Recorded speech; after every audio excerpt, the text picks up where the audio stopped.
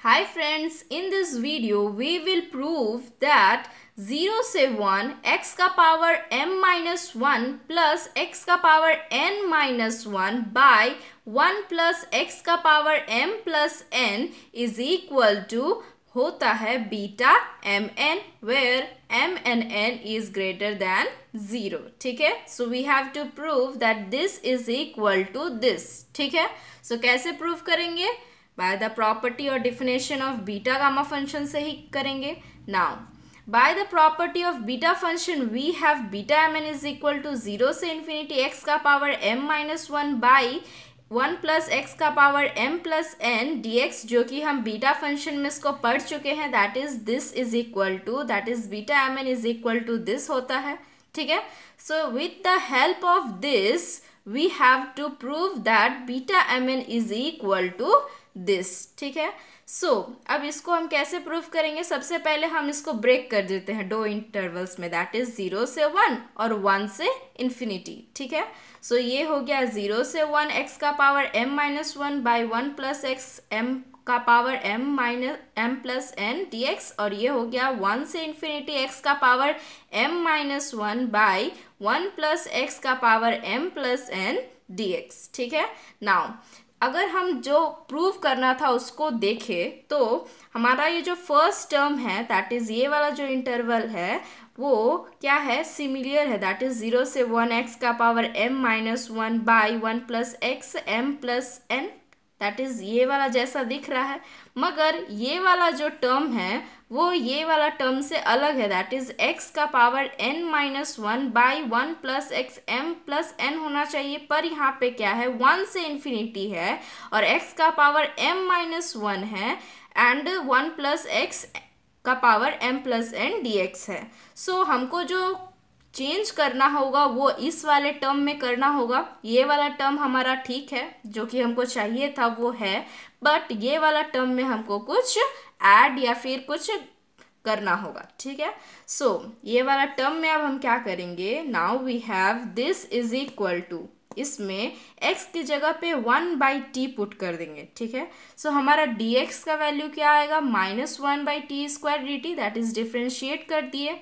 सो t यहाँ से आया 1 बाई एक्स, तो हमको लिमिट्स पे पुट करना, चेंज करना होगा. दैट इज जब हमारा x 1 रहेगा तो t भी 1 रहेगा, और जब x हमारा इन्फिनिटी रहेगा t 0 हो जाएगा. सो हमारा लिमिट्स हो गया t इज इक्वल टू 1 से 0. सो ये सब जितना हम लोग पुट करने वाले हैं उसको अब हम पुट कर देंगे जो भी हम लिए हैं. सो x को 1 बाई टी लिए थे तो ये हो जाएगा 1 बाई टी का power m minus 1, that is t को नीचे कर दिए, that is t m minus 1 plus यहाँ पे x के जगह पे 1 by T m plus n and dx, that is dt में चेंज करेंगे तो ये हो जाएगा minus 1 by T square D T. तो ये हो गया टी स्क्वायर माइनस बाहर और हमारा लिमिट्स हो गया 1 से 0. ठीक है, सो अब हम ये माइनस एब्जॉर्ब कर दिए और ये लिमिट्स को चेंज कर दिए, दैट इज 0 से 1 हो गया. और हम यहाँ पे क्या किए? एलसीएम ले लिए, that is t plus 1 by T M plus n हो गया. ठीक है, सो t जो नीचे वाला डिनोमिनेटर वाला टर्म था t का पावर m प्लस n, उसको अब हम ऊपर लिख दिए. और उसके बाद क्या होगा? हम ये जो टर्म है that is T m minus 1 जो है उसको ऊपर लेके गए. ठीक है, और ये भी हमारा ऊपर जाएगा, तो ये वाला हो जाएगा m plus n minus m plus 1 minus 2 which is equal to, that is m cancel हो गया और यहाँ पे माइनस 1 और यहाँ पे 2 था तो ये हो गया प्लस 1, ऊपर गया माइनस 1, दैट इज t का power n minus 1 by 1 plus T M plus n D T आया. ठीक है, now by the property of definite integral हम ऐसा लिख सकते हैं, t के जगह पे अब हम इसको x से रिप्लेस कर सकते हैं, क्योंकि हमको जो लाना है प्रूफ में लाना है उसको तो x में लाना है और हम t के टर्म में प्रूव कर दिए हैं.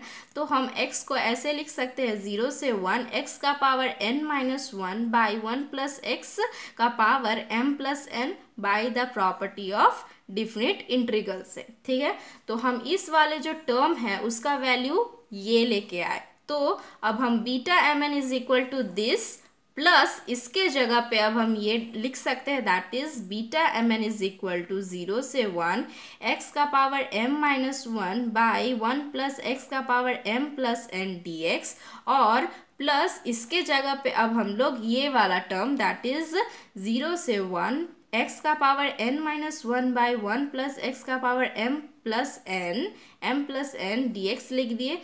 तो यहाँ से अब हम दोनों को प्लस कर देंगे तो ये इंटरवल हो जाएगा हमारा 0 से 1, और नीचे डिनोमिनेटर में हो जाएगा 1 प्लस एक्स का power m minus 1 common, and ऊपर न्यूमरेटर में हो जाएगा x का power m minus 1 plus x का power n minus 1 dx, that is this is equal to this, that is beta mn is equal to 0 से 1 x का power m minus 1 plus x का power n minus 1 by 1 plus x m plus 1 dx which we have to prove। ठीक है।